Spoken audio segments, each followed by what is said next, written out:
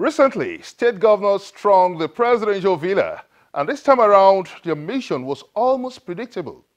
Your guess was just as good as mine, with state governors in perpetual clamor for bailouts. And alas, they came out of the meeting with the president and the agenda wasn't far-fetched.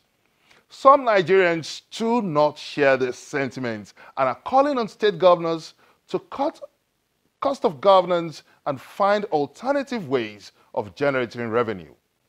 Is this cry for bailouts justifiable? What's the position of the Revenue Mobilization, Allocation and Fiscal Commission, RMAFC, on this?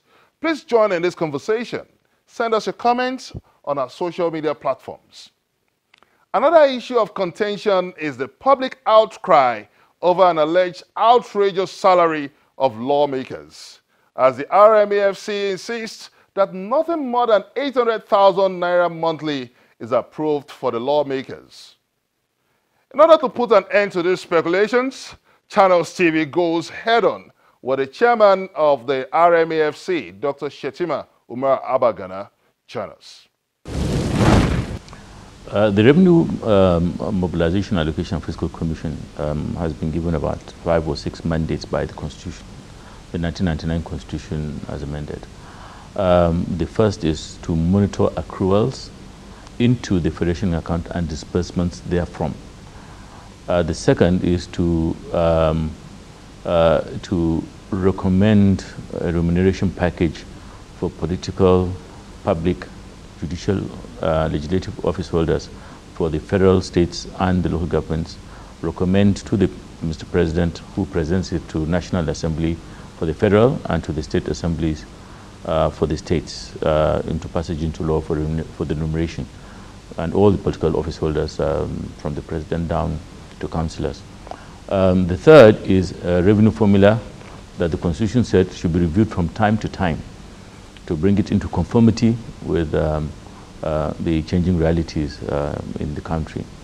And whatever revenue formula that is passed must be used for at least 5 years before a new one can be done. The federal government recently announced a marginal growth rate in the GDP, 0.55% GDP growth rate. And the National Bureau of Statistics is saying that Nigeria has exited recession. But looking at this statement now, the reaction of the president stimulates some school of thought when he said that he would only welcome this development if it translates to a positive impact on the standard of living of Nigerians. And only recently, the budget minister also said that Nigerians shouldn't expect any significant increase yet from this GDP. So how can we boost revenue? How can we boost the nation's revenue base to fast-track this climb? When you are in recession, it means at least 2 quarters of a fall in the economic activities of a nation. When you now go out of recession, it means that you have a quarter or 2 of a positive growth, but you are now still climbing out of a valley. You are still climbing out of a recession. So before you climb out of that recession and go back to the the status quo where you were before the recession started, may take some time, depending on how fast your recovery is. And therefore, before you now get back to that status quo where before the recession started, and before these benefits begin to trickle down to the man on the street, there will be a lag time. And that is what the difference between, that's the explanation of what the minister said. Yes, we are getting out of recession. We need to go out of recession for some time before the benefits gets to the man on the streets. The Senate recently okayed a $1.86 billion borrowing plan. Is this the way to go? Yes, Nigeria is under-borrowed, really. We are really now going towards a level of where we have a very good balance of borrowing. You must borrow to grow out of a recession. You must borrow to reflate your economy. So long as what you borrowed is spent wisely and judiciously in infrastructure and in growth areas, then you have a higher economic level that will be able to repay that loan that you borrowed down the road. With this approval of borrowing plan now, the country finds itself in an unending cycle of borrowing and an unpleasant trend. Is there an end in sight to this borrowing plan? There's an end in sight. The end in sight, as I said, is you need to borrow to go out of recession, and the recession goes back. The beginning of it goes back to when crude oil prices crashed.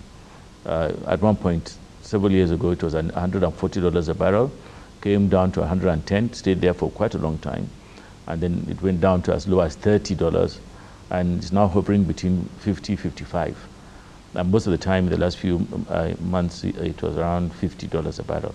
Certainly, that would be a major impact on the Nigerian economy.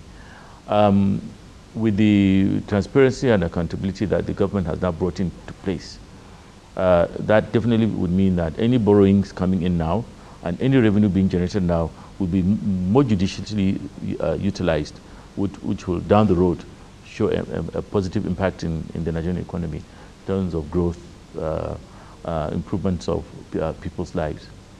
This takes us to the issue of fiscal discipline. Do we have a structure that would ensure fiscal discipline in terms of ensuring that the funds borrowed are channeled towards the right infrastructural demands of the nation? Well, yes. The current system where the current government has tried to bring quite a lot of discipline into fiscal management. How? Previously, there were a lot more ministers appointed, now only 36. A lot more other political appointees reduced. And there's a limit and a cap to a lot of other things like traveling abroad.